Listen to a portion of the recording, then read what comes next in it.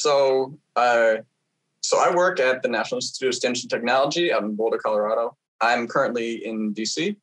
And what I do is write software essentially that evaluates equations of state. And to do that, we require differentiation. And so my subtitle here is The Agony of Generic Programming, because that's how I was feeling about this whole topic until not too long ago. So very briefly, equation of states for thermodynamics for C++ experts. So think about something like ideal gas or van der Waals that you can remember from maybe your chemistry class in high school. So you have a function alpha r. Let's not worry about any of the details about what this is. We're going to get to the software in just a second. So we have alpha r. It's some function. It takes arguments temperature, density, and composition, T, rho, and X. And if you want to calculate something like pressure, you need to evaluate this derivative, the alpha r d rho. So this is a ubiquitous sort of thing in thermodynamics. You have lots of derivatives of various other things. So how do we evaluate this derivative? In most cases, what we do is that we have some model and we work out analytically what all of the derivatives are with respect to all the properties. And sometimes this is multiple derivatives and cross derivatives, and that gets to be really painful. So here we're looking at handwritten derivatives. This is computationally the fastest, but it's very error prone because you can easily make a mistake, even if you're using computer algebra systems to do some of the heavy lifting for you, and it's extremely annoying. Then you have options like finite differentiation.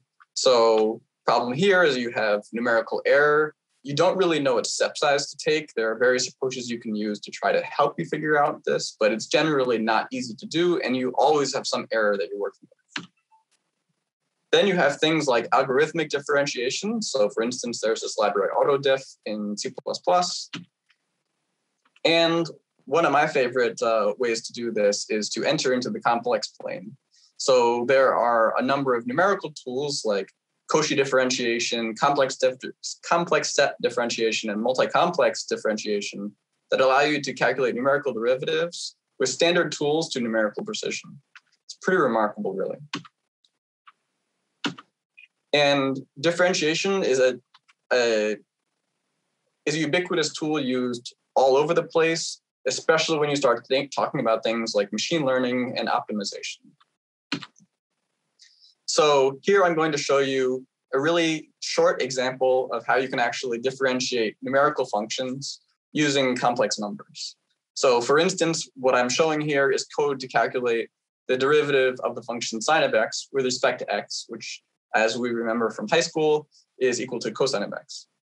And so the really remarkable thing is that using this complex step derivative, which is shown here, if you put in an argument, which is a complex number in double, along with an incredibly small step, you'll notice this step here is 1 times 10 to the negative 100. This is not a typo.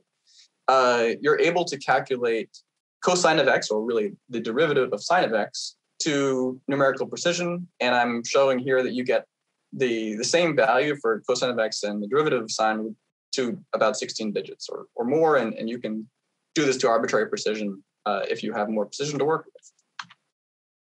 So generally, we have a model which has some initialization where you can store parameters that are needed to evaluate the model.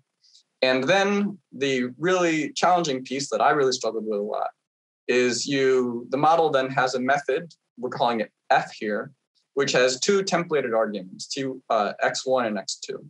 And I made a very simple model here, which is just add the 2 arguments together, but in general, it's much more complicated. And the arguments that go into this function are some combination of numerical types. So here we're talking about things like, if you remember on the last slide, we had double and complex double arguments. You can have much more complicated arguments like autodiff types, which allow you to do differentiation. You have multi-complex arguments, boost multi-precision arguments. Basically, the point is this function is supposed to be very generic, that you can put in whatever you want and you get an answer. You really don't know the argument types a priori when you write your model. That's really challenging dealing with C++ type systems, especially when you can do something in 1 line of code in Python and it takes 30 lines of code in C++, although it is much easier than it used to be. And as I said, the real models that I'm actually evaluating are much more complicated than this trivial example. So what am I actually trying to do? The challenge that I really struggled with is to store instances that have this identical and very generic call signature in some sort of dynamic container. Because ultimately what I need is a C API so that I can store the instances and then call them from the C interface, but I don't a priori know what arguments are going into these methods. So that's really quite an interesting architectural challenge. And so at the C level, there'll be some sort of unique identifier, and initialization is managed via JSON strings. So you can pass in arbitrary arguments and so on. So the goal is to have only one implementation in one place. And to avoid C++ craziness, the people in my world are not C++ people. And I would like them to be able to read the code and have some idea what it's doing. So the goal is to keep the function implementations themselves extremely simple, even if there's some like pretty crazy C++ machinery around the edges. And hopefully a manageable compile time. So what I ended up doing is building a std vector of std variants of instances that have these generic methods, and adding visitors and concepts in order to actually call the methods of these instances. So I'd really like to thank everybody at this conference for all of the talks that I've attended, because that's really sort of crystallized for me how to set up this whole architecture. So you really don't have a choice. You can't use pure virtual functions with templated arguments. And this is something that I was really hitting my head against for a long time. And so this variant plus visitors plus concepts approach is really a nice way of resolving this sort of polymorphism problem. And this approach works just absolutely great. It's very computationally efficient, and I'm really happy with the speed of the progress I've been able to make, largely thanks to new C++ idioms that are now available. But the big problem that I'm really struggling with, and I'm sure many of you can sympathize, is that the compile time is extremely slow. The more models that I throw into the whole system, the worse it gets. I mean, I'm looking at 2 minutes to compile one file, which for me is very long. And anytime I make any change at all, if I add a space, it's another 2 minutes gone. So it's extremely annoying. So looking into solutions like modules, maybe some sort of, I don't know, constrained templates to help the compiler not have to go through this whole combinatorial problem. I'm not sure what to do here. So if anybody has any ideas, I would very much appreciate it. And another issue that I'm running into is that it's extremely annoying to have to enumerate all of the model types in the variant that stores these instances.